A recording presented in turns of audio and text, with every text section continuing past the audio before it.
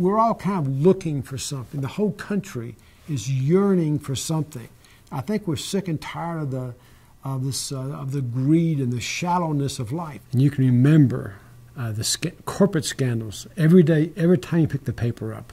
If it was not Enron, WorldCom, Adelphia, it went on and on and on. It was a culture of greed and a culture of avarice and hubris. I spent my whole career on Wall Street. I used to be proud of that. And all of a sudden I felt so embarrassed, like, what am I doing here? And this caused me to write a book, Cowboy Ethics. It became a bestseller. What's so special about cowboys? Well, I can tell you it has nothing to do with the hat and boots. The cowboy seemed larger than life.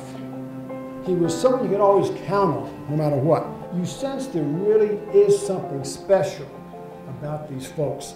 They seem to carry themselves with an authenticity. There's a directness, there's a humility, there's kind of a quiet confidence that really does set these folks apart. You sense a deep yearning for a simpler time, the time when you could count on people to keep their word, to honor the golden rule, and a time when a handshake was as good as any 30-page contract. Cowboys remind us of the values that built America.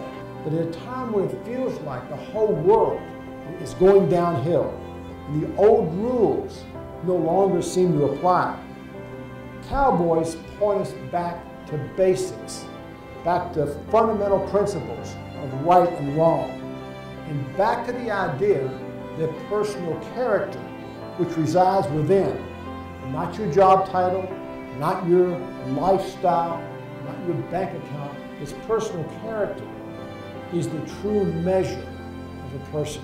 Cowboys stand tall because they stand for something. Now, what does that mean, they stand for something? It means they live by a code, the code of the West. This is not a history lesson, and nobody's trying to turn the clock back 150 years.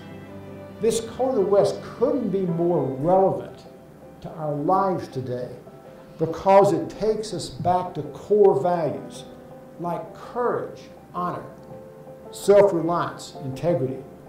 And the result was this book called Cowboy Ethics, and what I call the 10 principles to live by. So the 10 principles are my take on the Code of the West. Now, we don't have time to go through all 10, but I just want to take 2 or 3. Live each day with courage. It doesn't say be brave. It doesn't say be courageous. It says live each day with courage. Always finish what you start. Cowboys, as you know, hated quitters. Remember, some things aren't for sale, and know where to draw the line. We all know what that's about. There's a line out there somewhere, and we need to educate kids about where that line is, and we need to be conscious about it ourselves. It's not enough to have a code. What matters is living your code. And what counts is actions, not words. At a time when mainstream America is so caught up in material success, so fixated on material goods, the cowboy reminds us that the best things in life aren't things at all. And I in my heart believe that this cowboy, this cultural icon, represents the best of America. And it's the courage, it's the optimism, it's the plain hard work that built this great country of ours. The thing is, being a cowboy, in the job description, it's a way of life. I think these principles, these 10 principles, can be meaningful for anyone of any faith or background. And I like to think that these 10 principles will be as valid 100 years from now as you are today. Thank you all very, very much. Thank you. And thank you.